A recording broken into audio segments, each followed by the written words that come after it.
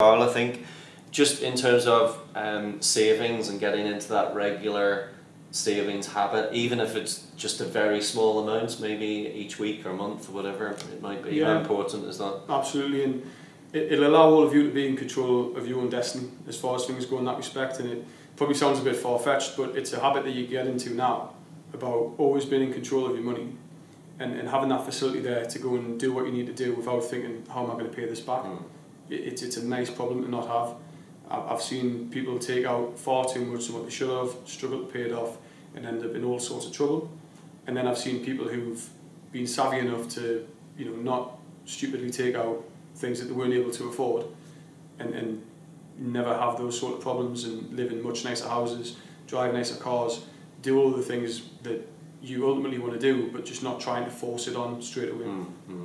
So be patient, really, in that regard as well. Yeah, there's nothing that says that you can't be very careful with your money, or there's nothing that says that you can't afford to take a bit of risk and invest a bit. I would say if you're in your 20s and you lost a bit of money on Bitcoin, or if you lost it on the stocks and shares, that's not the end of the world, because you're going to make that back later on in life. It's not like you've blown your entire inheritance or anything like that. You've taken a risk and it hasn't quite happened.